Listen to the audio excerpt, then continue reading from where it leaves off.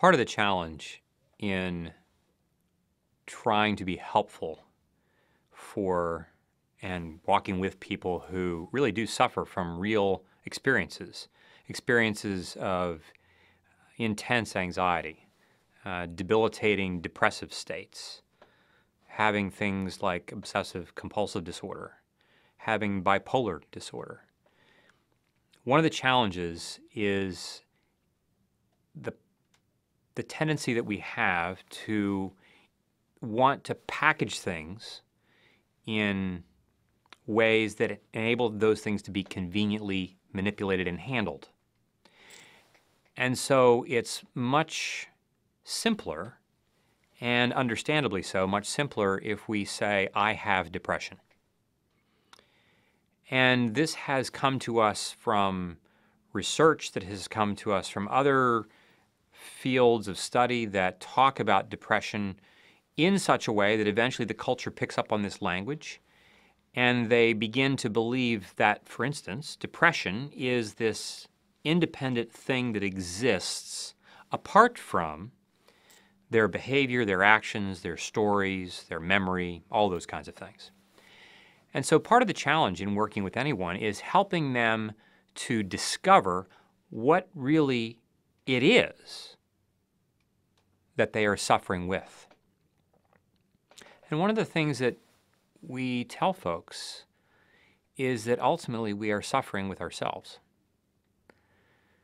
When I am depressed, as many people are who come to see me, I don't simply have depression that is separate from my brain, that is separate from me, that is separate from what I feel and think and sense. It's also not separate from my will. It's not separate from the things that I choose to do, perhaps not even consciously, that add to that experience. Not because I want to, not because I'm consciously aware that I'm doing that, but there are many, many different layers of the mind's activity that eventually converge to add up to this thing that I call depression. And I give it a name, and I do so because it makes it more portable and more convenient for me to talk about this with my doctors and my friends and so forth and so on.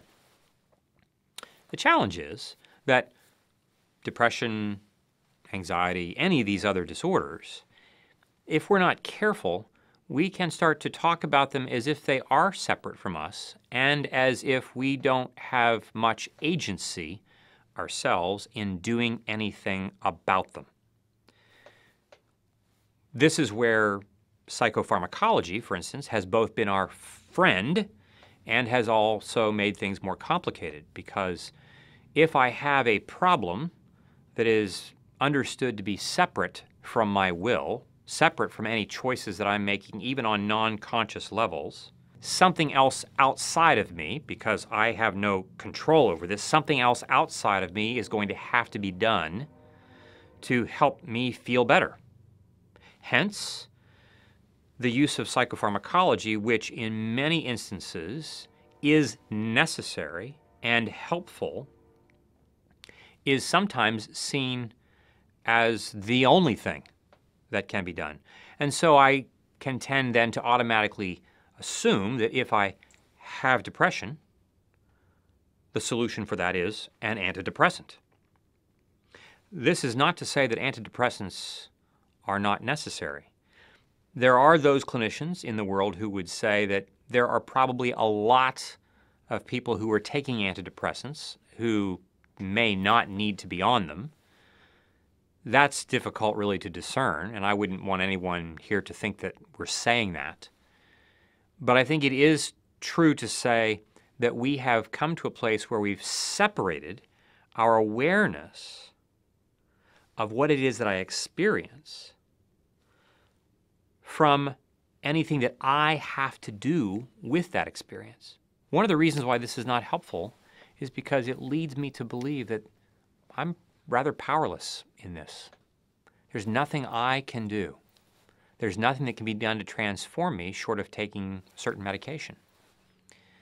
What I would want to say that the good news is about the discoveries of interpersonal neurobiology are that not only does it enable us to see realms of the mind and pay attention to realms of the mind that enable people to be more proactive in their work on these things. But it also supports the use of medication in those places where it's really necessary, because we can help more appropriately discern how much of this picture isn't about the person and their need for medication and how much of it is. And so I think it helps guide even more clearly a more appropriate and judicious use of medication when it's necessary, and it often is.